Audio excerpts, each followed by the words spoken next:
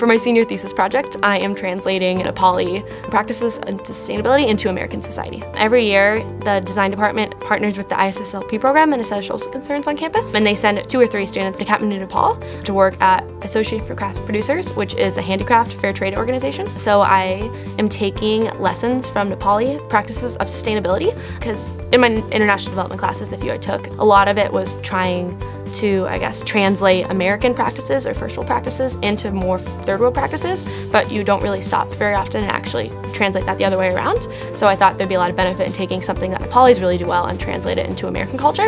I would say the reason to do a senior thesis is mainly about the experience. It's the ability to actually take something you're super passionate about and translate that into a physical product or manifestation that you can be really proud of. You have to stand up there, state your ideas and why this is valuable and why it should be brought into fruition. And I think that is very valuable as well as real world experience, just presenting something that you're passionate about and actually having to defend why you're passionate about it.